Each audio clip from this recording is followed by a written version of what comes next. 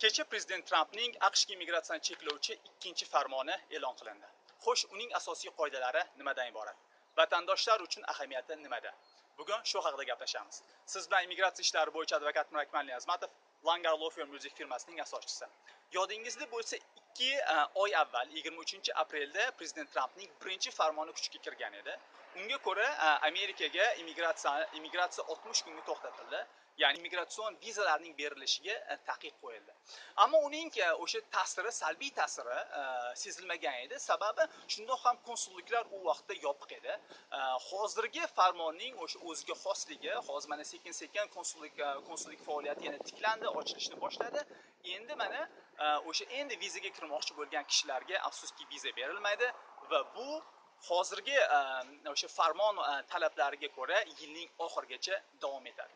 Endi mana farmon o'zi 5 betlik farmon bo'lsa, uning taxminan 2 beti, 1,5 beti bu farmonni qabul qilishga asosiy sabab nima turtki bo'lgani haqida gap ketadi va siz o'sha taxmin qilganingizdek pandemiya tufayli AQShda hozirgi ishsizlik, ichki mehnat bozoridagi qiyinchiliklar sabab ko'rsatilgan va hozirgi holatda birinchi navbatda biz Amerikada o'sha ish qidirayotgan kishilarni himoya qilishimiz kerak degan asosiy sabab keltirilgan. Shuning uchun ham o'zi farmonning nomi koronavirus ortidan AQSh mehnat bozoriga xavf solishi mumkin bo'lgan chet elliklarning kelishini to'xtatib turish to'g'risidagi farmon deb nomlanadi. Endi mana buning bevosita ta'siriga keladigan bo'lsak, ta'sir doirasiga o'zi kimlarga taalluqli degan savol tug'iladi. Birinchi navbatda o'sha avvalgi farmonda bo'lgani kabi va avvalgi farmon haqida batafsil blogimda yozganman uzbek.immigrant.comda. Birinchi navbatda o'sha kimga ta'sir qiladi, kimlarga taalluqli deganda 3 kategoriyaga kiradigan kishilarni hisobga olishimiz kerak. Birinchi navbatda kishi AQShdan tashqarida bo'lishi kerak. Ikkinchisi bugungacha immigratsion vizani olmagan bo'lishi kerak va uchinchisi vizadan tashqari boshqa yo'llar bilan, ruxsatnoma bilan AQShga kelish huquqiga ega bo'lmagan kishilar, misol uchun bunga o'sha advance parole kabi ruxsatnomalar kiradi. Endi mana misol uchun kim bu holatga tushadi degan savol beriladigan bo'lsa, masalan, demak o'sha yuqorida aytganlarimdan kelib chiqadigan bo'lsak, hozir AQShda yurgan kishilar uchun green card olishga hech qanday cheklov yo'q. Ular xavotir olmasliklari kerak. Ammo hozir AQShdan tashqarida, masalan, O'zbekistonda va hali immigratsion vizani olmagan kishilar albatta ularga bu farmonning ta'sir doirasi tegishli. Ammo hozir O'zbekistonda bo'lib turib, ammo bugungacha immigratsion vizani olishga ulgurgan kishilarning vizasi bekor qilinmaydi. Ular o'sha aviaqatnovlar qayta tiklangandan keyin Amerikaga kelishlari mumkin. Endi mana shu holatda bo'lganlar, demak Amerikadan tashqarida, hozir O'zbekistonda misol uchun va immigratsion vizani hali olmagan kishilarga quyidagi kategoriyaga kiradigan vizalar berilmaydi. Birinchisi, demak o'sha asosan vatandoshlarni qiziqtirayotgan savol bu hozir. Green Card lotereyasi orqali jarayondan o'tib, hozir suhbat kunini kutib vizani olmoqchi bo'lgan kishilarga afsuski bu farmon ta'sir qiladi va ular yilning oxirigacha agar farmonga o'zgartirish kiritilmaydigan bo'lsa, ularga viza berilmaydi. Shu bilan birga EB vizasining barcha turlariga ta'sir qiladi. Green Card egalarining oila a'zolariga ham ta'siri bor bu farmonning.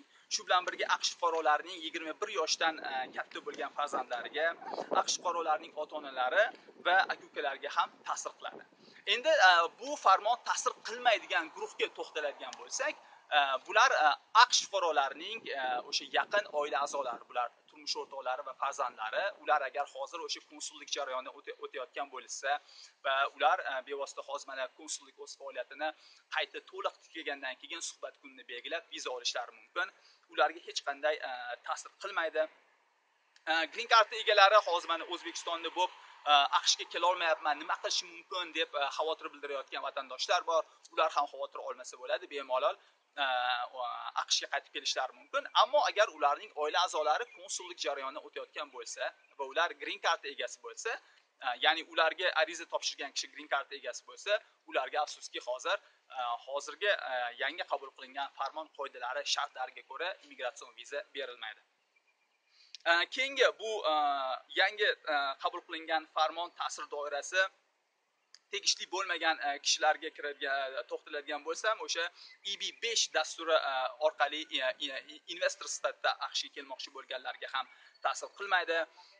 AQShda doktor, hamshira yoki sog'liqni saqlash sohasida ishlash uchun kelayotgan kishilarga ham ta'sir qilmaydi va buni tushunish qiyin emas. Hozirgi pandemiya davrida bu kasb egalariga ehtiyoj katta. Shuning uchun ham ularga hech qanday ularning kelishiga hozir cheklov yo'q. Shu bilan birga bevosita koronavirusni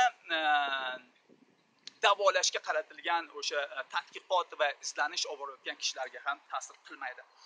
Endi mana cheklov o'zi nimadan iborat degan savolga keladigan bo'lsak, cheklovning asosiy cheklovning sharti yilning oxirigacha immigratsion vizalarning berilmasligi.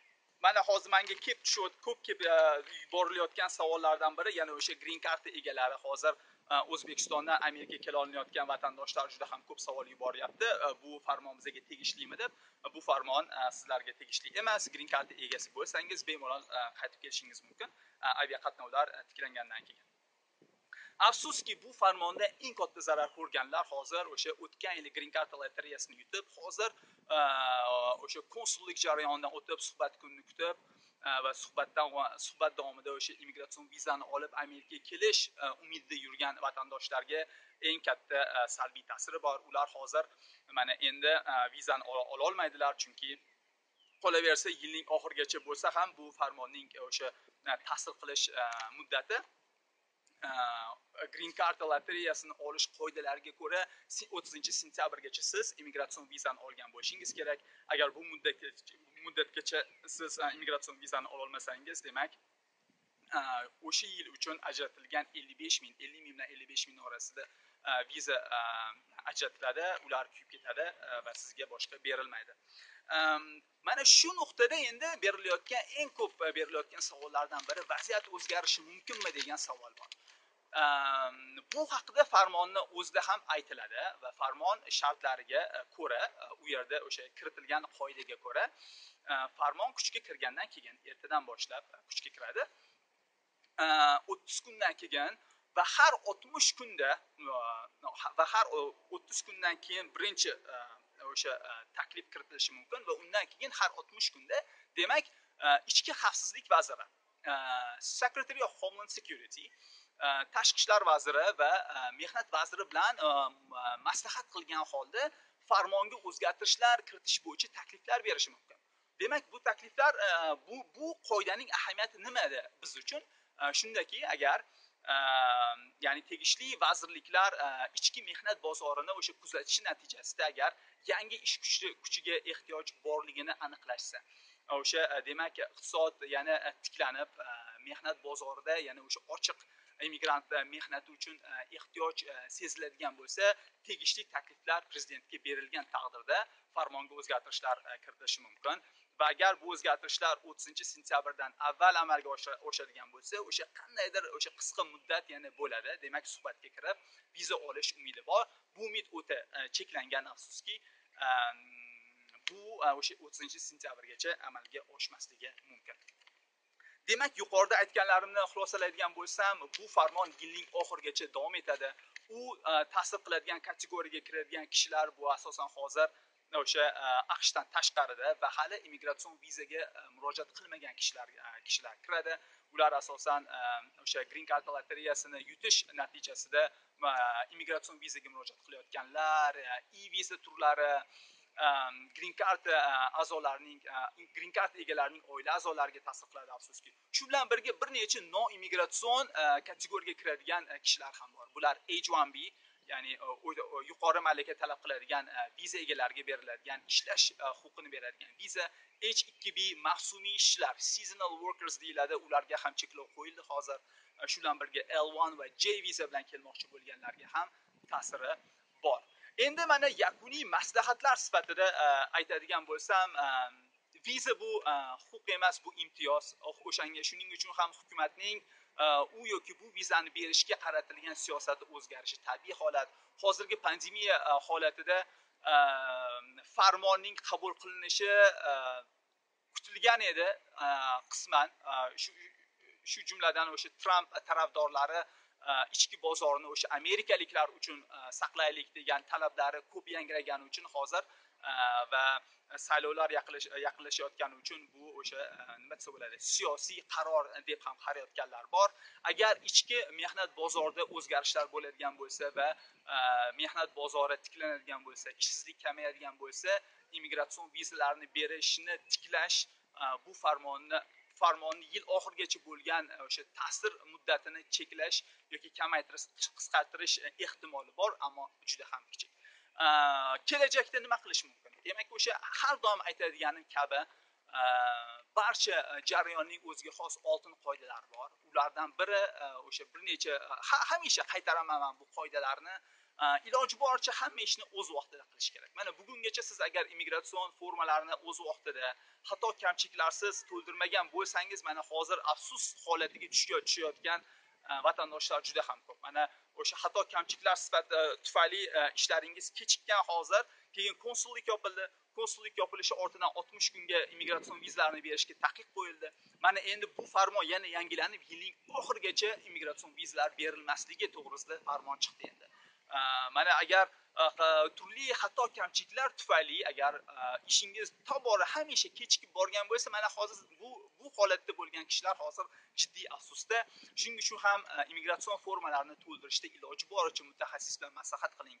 Xato kamchiliklarga yo'l qo'ymang. Tegishli yo'riqnomalarni o'qing. Ba'zi formalarni o'zingiz to'ldirishingiz mumkin. Bu tabiiy holat, ammo yo'riqnomani albatta sinchkovlik bilan o'qib, xato kamchiliklarsiz to'ldirishga harakat qilishingiz kerak. Shu bilan birga sizga hozir murojaat qilishingiz mumkin bo'lgan barcha immigratsion imtiyozlarga murojaat qilishingiz kerak. Xususan siz green card egasi bo'lsangiz, 5 yildan ortiq Amerikada istiqomat qilayotgan bo'lsangiz, kelajagingizni Amerika bilan bog'lagan bo'lsangiz, bu yerda qolmoqchi bo'lsangiz, albatta fuqarolikka murojaat qiling. Mana hozirgi farmon misol uchun fuqaro AQSh fuqarosi bo'lgan va ularning misol uchun oila a'zolariga tegishli emas. Qachonki ularning farzandlari agar 21 yoshdan past bo'lsa, zotan turmush o'rtog'ini chaqirishga va ularning immigratsiya qilishiga hech qanday cheklov yo'q. Bugunchalik shu, demak, farmon haqida gaplashdik. Yana yangi o'zgarishlar bo'ladigan bo'lsa, albatta o'z vaqtida yetkazib turishga harakat qilaman. YouTube kanalimga obuna bo'ling. Sizni biror mavzu qiziqtirayotgan bo'lsa va ular haqida kelajakda material tayyorlashimni, muhokama qilishimni istasangiz, quyida komment sifatida yozib qoldirsangiz, ularni ham yoritishga harakat qilaman. Siz bilan immigratsiya ishlari bo'yicha advokat Mirakmal Niyazmatov edi. Xayr.